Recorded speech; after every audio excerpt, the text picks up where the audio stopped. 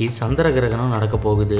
150 வருஷங்களுக்கு அப்புறம் 3 நிகழ்வுகள் ஒரே நாளில் நடக்கிற ரொம்ப ரேரான நிகழ்வு இன்னைக்கு நடக்க போகுது.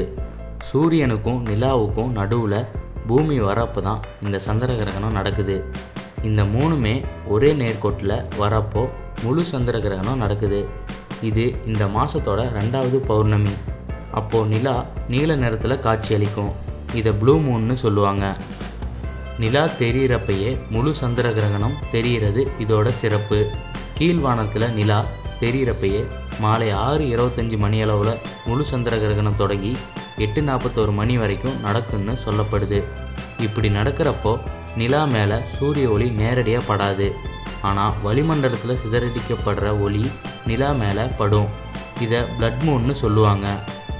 நிலா பூமியை சுற்றி வரப்போ மாதத்துக்கு ஒரு டைம் பூமியை ரொம்ப நெருங்கி வரும். அப்போது நிலா வழக்கத்தை விட 10% பெருசாக தெரியும். இதை சூப்பர் மூன்னு சொல்லுவாங்க.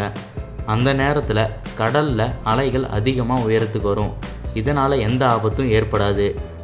ஆசியா, நியூசிலாந்து, ஆஸ்திரேலியா போன்ற 3 இடங்களுக்கு தான் இந்த சந்திர கிரகணம் தெளிவாக தெரியும்.